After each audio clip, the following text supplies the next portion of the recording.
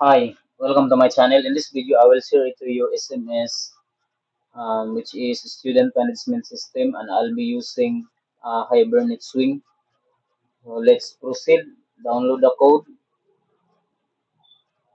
Then let's open the file SMS. Then extract. So this is the file. Then open your NetBeans. Open project. This one.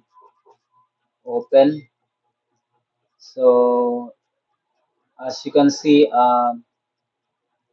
open the other sources, then open, then click this persistence API, then view the source. As you can see, you see SMS database, and I'll be using MySQL. So change your value of your password. MySQL is my password is Aldrin. Then change it to your password. Then okay. So next is let's create SMS database. So proceed to services, then database, then this one. Then as you can see, we don't have SMS database. Then right click this, then create database. Then let's type SMS. Then click the button OK. Then click, click. We don't have yet tables here. So let's proceed to Java project. Then let's run to create a table. Okay.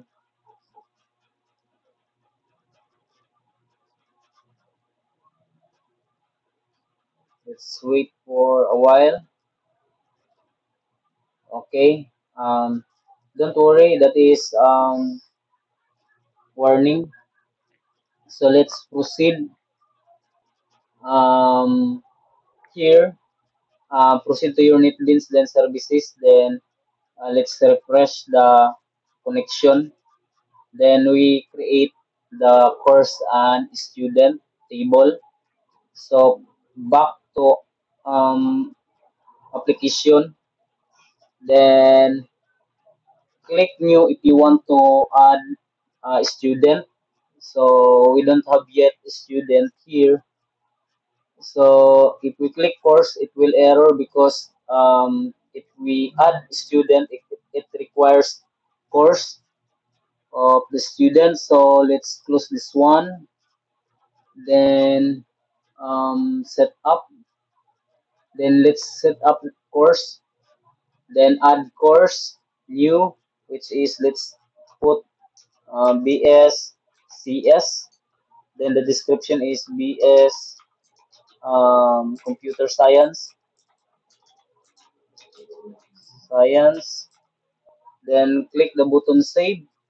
So we have here BSCS, then computer science. Then let's add another one.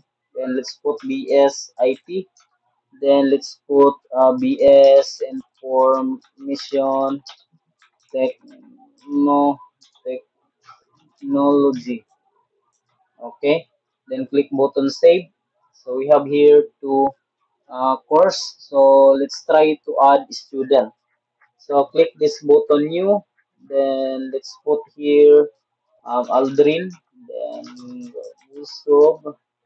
Then email. Then 0935 11 45 700. Then let's put email here Aldrin, for example Java at gmail.com. Then let's put here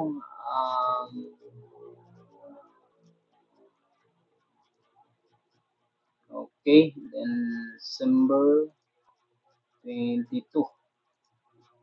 Then let's put here my address is, for example, Talamban, Cebu City, then Philippines.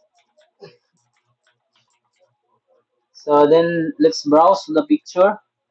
So let's proceed to pictures, name one. Then let's save. So click save. Then we have here both data of student. If we want to update here, click the row selected, select the row, then click update. Okay, then it's okay. So let's see. Let's open NetBeans. Then let's click this student table view data. Okay. Then scroll. Okay. This is a blob. So click this one. Then open as image. So this we save the image in the database. So if you want more like this content, if you like this content, then maybe in the future I will post many projects. So don't forget to like this video or subscribe to my channel. Thank you for watching and see you next video. Bye.